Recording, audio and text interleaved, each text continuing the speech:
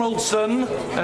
Last night we had a briefing from some senior retired police officers about the threat to national security of evidence that is being given in inquests in Northern Ireland that open up the whole modus operandi of our security forces and the security services. And what does the government intend to do to protect national security from this threat?